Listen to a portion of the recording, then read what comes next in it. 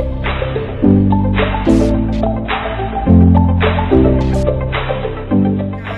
I have something to tell you. This is something I wanted to make a video on for a while. It's how to do your power steering flush. And it happens to be that I'll have to actually do one sooner than later. My steering wheel, it kind of gets locked up. Like, I'm driving kind of like on the highway right now and I can't really show you.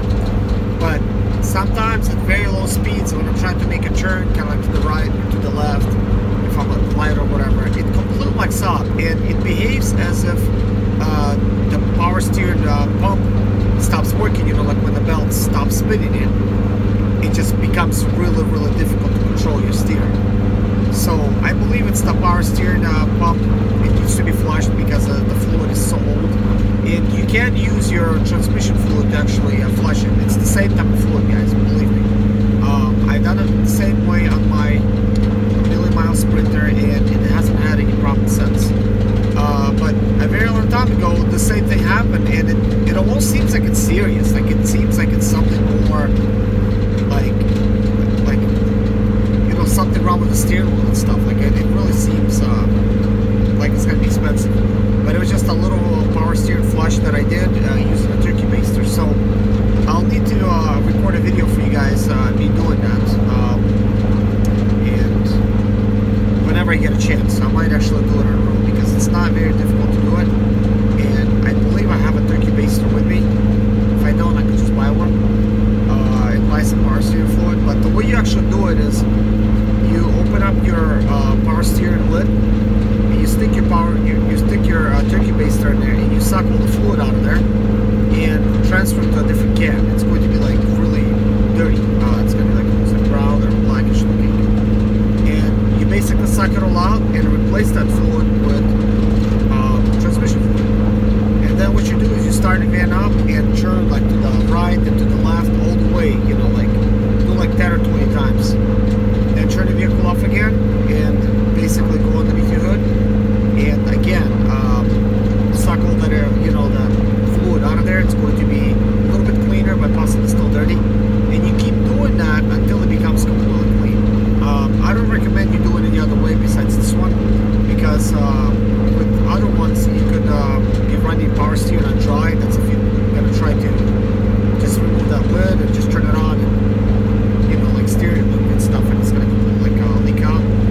You could damage the system. And also, you can actually break that little nozzle right off. The one that actually is a little, you know, like a pipe that actually goes on it, like a little hose. You could really, like, just ruin it, like completely damage it. So I don't recommend you doing it, guys. But anyways, I'll keep you guys posted. Whenever I pull over something, I want to show you like how difficult it is to steer, and so that you can properly diagnose your vehicle. And this may be something that you can do to fix your vehicle, or at least to find out like what's really wrong. Because if you're gonna go to one of the shops and they're gonna look at it, they're gonna know what it is, but they'll tell you it's probably like something else. They're probably telling you you need like all this different stuff, you know, which is like mechanical. And I believe the mechanical stuff is okay. It's just the power steering stuff. It just feels like the belt is no longer spinning. And sometimes I even wonder, could it be that the pulley itself stops spinning? Because if it is, that's going to be pretty bad. I hope that's not the case. Of course, I did not check to see if it stopped spinning, because if it is, then it's on its way out, which is not going to be good, you know, especially on the kind of road. I don't have a replacement, but I pretty much have everything else. But anyways, guys, I'll keep you posted. Guys, look at my steering wheel. I'm about to take an exit. Take a look at it. I'm coming up on the exit now. And once I'm going to start steering, you're going to see how in 400 feet, hard it is to really steer. On 44 East and enter the freeway. Bear left. First of all, it does not even like rotate. And enter the freeway. You hear those crackling? That's coming from the steering wheel. Remember to turn on your headlights. So it's basically once I let go, once I made a turn, did not want to turn itself like it's supposed to. So in stopping on purpose so I could get some more fuel and to really turn the steering wheel, because I could really feel on the highway when I'm shifting lanes and stuff. It is, look, it's not twisted, it should twist out, you know, once I made that turn.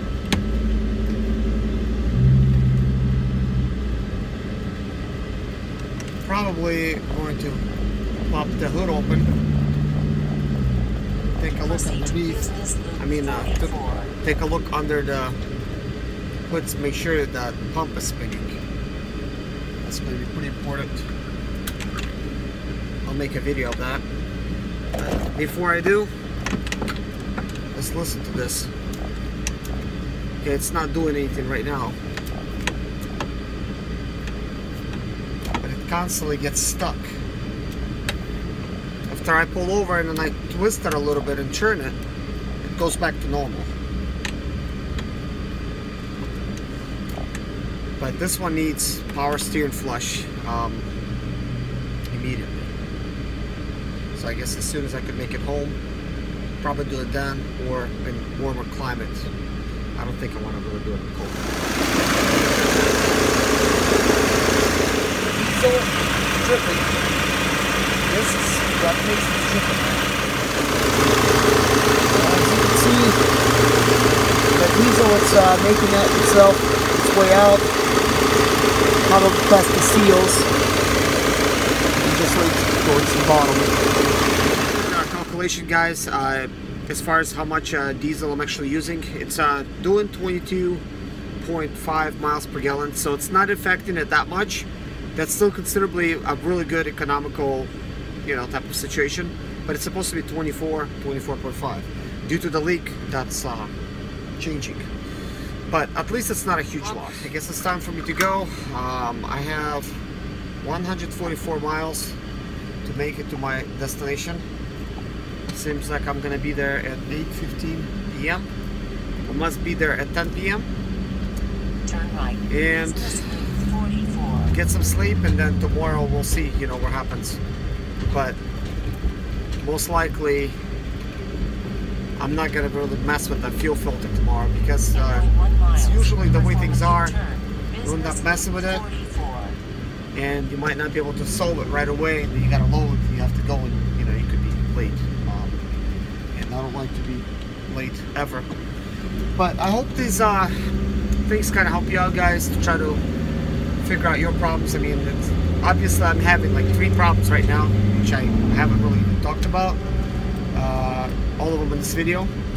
One of them being the steering wheel issue. Yesterday I just fixed the window, and my turbo, sometimes it feels like it's getting stuck a little bit, but out of the whole time I only got limp mode one time, and it did not even show up on the computer. I just have to clear the codes that it's not even showing yet. And I have this diesel leak, which I thought I solved in El Paso. Looks like I didn't, because apparently it's just a seal. So if I knew a little bit more, I would have obviously just went ahead and removed the fuel filter and got to replace the seals. I think I have the proper seals with me. If I don't, it's not a big deal. I could just buy a fuel filter and replace it and just go ahead and use those seals. Just, you know, consider it done, you know. But that's what happens, guys. You know, vehicles sit for a while and they get problems. What I think happened is that the seals got disintegrated due to the diesel and stuff. They're always being a diesel. So it was sitting for 2 years, and I've owned it longer than that, so I can't remember me replacing this fuel filter. So I've done so much work in the past that it's kind of hard to keep track.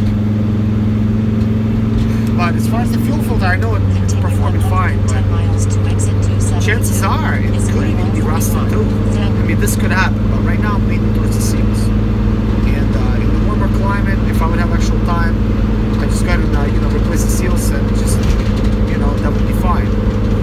But you know, thankfully, thank God, I'm busy, so I really don't have the time to deal with it. And thank God I'm not losing that much diesel, because if I was, it would create a little bit more of a problem.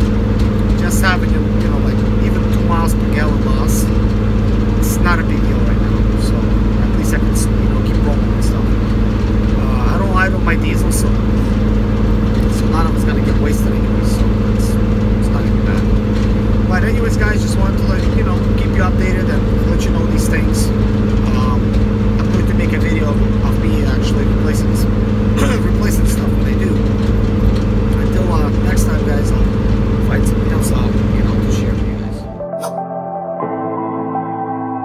you.